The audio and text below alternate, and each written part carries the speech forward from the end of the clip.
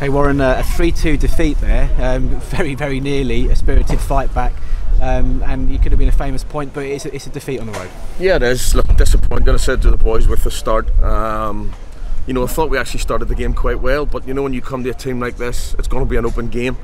I said that you'll either go and win 6 or get beat 6, but I think both teams had chances. They scored at the right times. We give ourselves a mountain to climb, but I can't fault my players' effort. I said that to them in there. Whenever they play like that, I can take getting beat, and they've just got to kick on from it now. They've got to believe. As I said to you, it's a difficult game. They're a good side. They make the pitch big, but I thought whenever we played on the front foot, with enough chances, and I think the killer ones right before half time when Mehdi went through, and if he scores out there, I think it's a different game.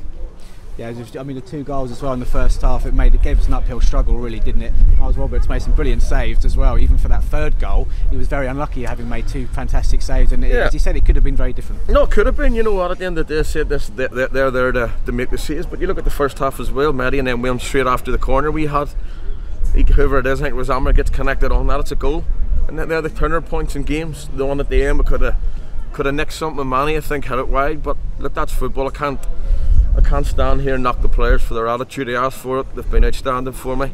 And as I said, we've got to move on. There was a red card and injury time made our job a little bit harder for those last couple of minutes. What happened there? You know what? I hope the FA can see and look at this, because I've been sent off for stopping the play in games, and you can see we're chasing the game. Free kick.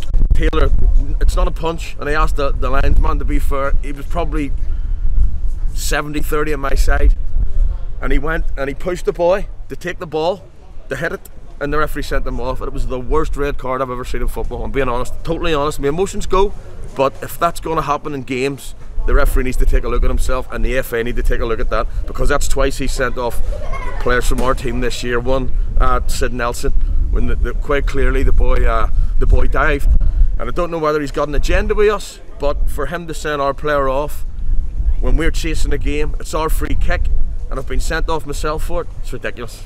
I guess there are positives to take, as you said, the late fight back, obviously. But are you disappointed that we couldn't follow up those 2 wins with released a point today? Look, of course. I said, if we had a stay in the game, we didn't.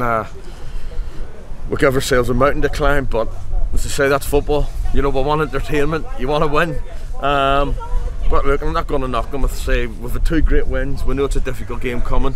We play like that, we'll win more games than lose, and that's all there is. They've just got to believe in themselves. Obviously, there's a few of us off a little bit of form, which you're going to get, but I'm not too bothered. As I said, I can take getting beat if we play like that.